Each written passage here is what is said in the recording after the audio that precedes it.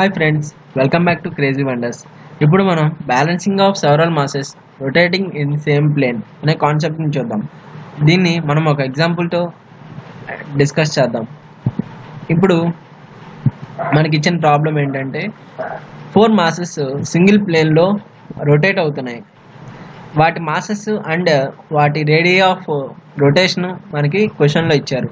ఆ డేటా మొత్తం మనం సొల్యూషన్లో ఫస్ట్ రాసుకోవాలి. ఏ క్వశ్చన్ ఇచ్చినా మనం ఫస్ట్ డేటా రాసుకోవాలి.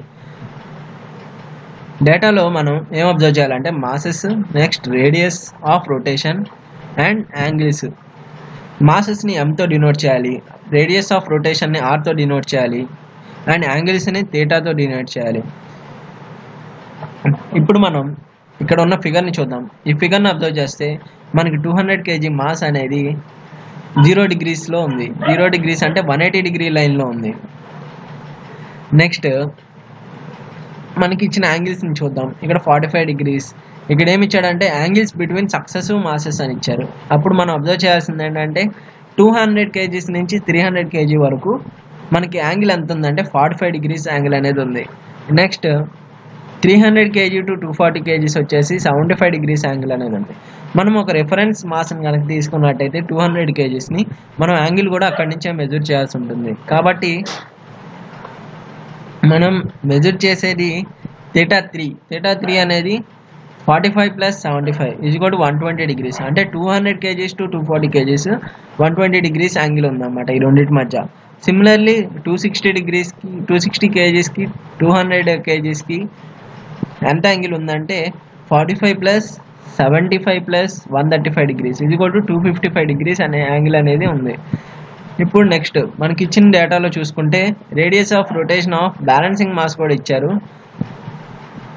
ఇప్పుడు మనకి సెంట్రిఫ్యూగల్ ఫోర్సెస్ కావాలి. సెంట్రిఫ్యూగల్ ఫోర్సెస్ అంటే FC = mr. r అనేది రేడియస్ ఆఫ్ రొటేషన్, m అనేది మాస్.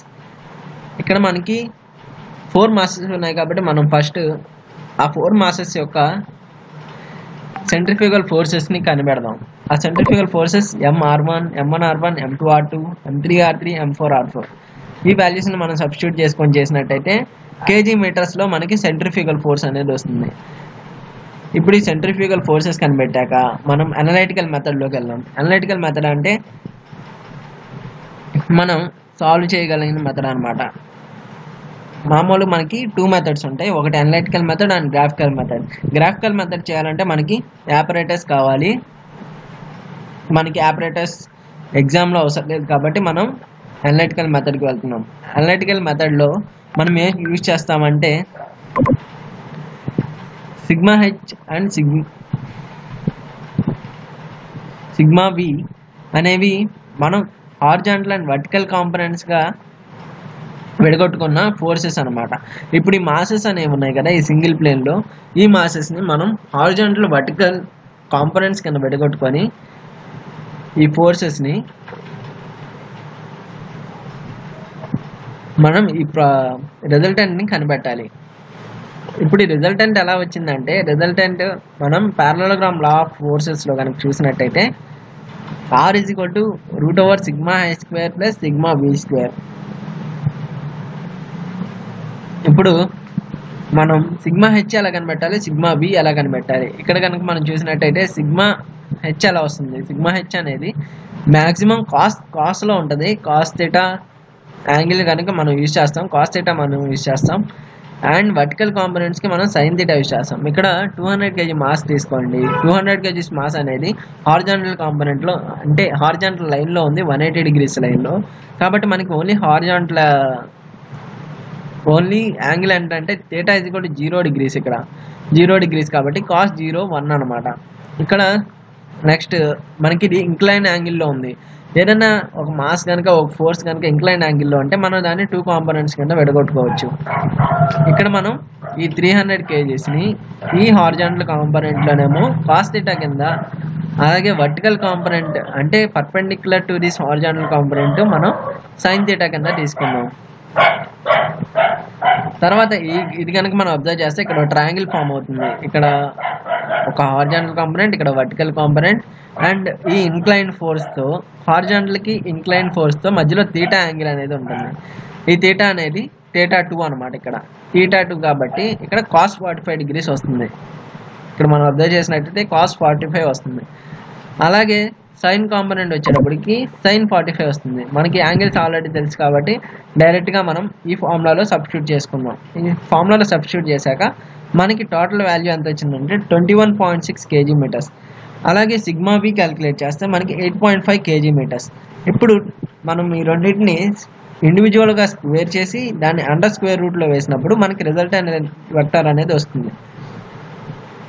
ఇప్పుడు రిజల్టెంట్ వచ్చిన తర్వాత రిజల్టెంట్ టోటల్ ఎంత వచ్చిందంటే 23.2 kg మీటర్స్ అనేది రిజల్టెంట్ ఫోర్స్ అన్నమాట. ఈ రిజల్టెంట్ ఫోర్స్ మనం దేనికి కనిపెట్టాం? Resultant force is equal to centrifugal force of the balancing mass. ఈ బ్యాలెన్సింగ్ మాస్కి ఈ రిజల్టెంట్ ఫోర్స్ ఈక్వల్ కాబట్టి మనకి ఇందాక చెప్పుకున్నట్టు సెంట్రిఫ్యూగల్ ఫోర్స్ అంటే MR, FC is equal to MR. FC is equal to MR అంటే MR is equal to capital are resultant. మనకి are already క్వశ్చన్లో ఇచ్చేయడం జరిగింది. Are is equal to 0.2 metres కాబట్టి ఎం is equal to capital are by small are. దాన్ని మనం solve చేస్తే మనకి 116 kgs మాస్ అనేది వస్తుంది. అదే బ్యాలెన్సింగ్ మాస్ అనమాట.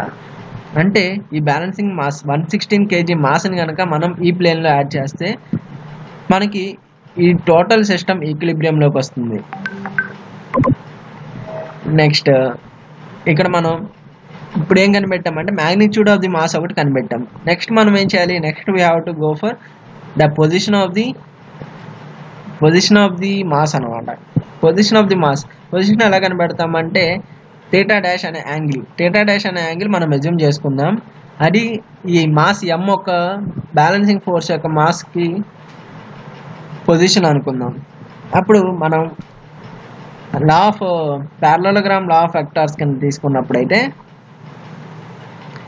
tan theta dash is equal to sigma v by sigma h.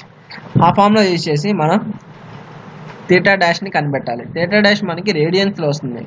ఈ రేడియన్స్లో వచ్చిన దాన్ని మనం డిగ్రీస్లో కన్వర్ట్ చేసుకుందాం. డిగ్రీస్లో కన్వర్ట్ చేస్తే మనకి theta dash is equal to 21.48 degrees వచ్చింది. Next since theta dash is the angle of the resultant arc from the horizontal mass of 200 kg, therefore the angle of balancing mass from the horizontal mass of 200 kg theta is equal to 180 plus 21.48 is equal to 201.48. దీని అర్థం ఏంటంటే theta అనేది మనం ఈ force 200 kg force నుంచి మనం measure చేస్తున్నాం కాబట్టి ఇక్కడ ఆల్రెడీ 180 degrees అయిపోయింది. 180 degrees అయిపోయిన తర్వాత మనకు వచ్చిన యాంగిల్ ఎంత 21.48 degrees.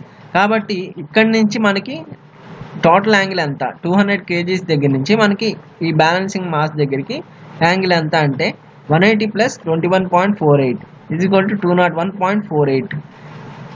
అలా మనం position and magnitude of the balance mass అనేది కనిపెడతాం. Thank you friends. Thank you for watching this video. Please subscribe, like and share my channel.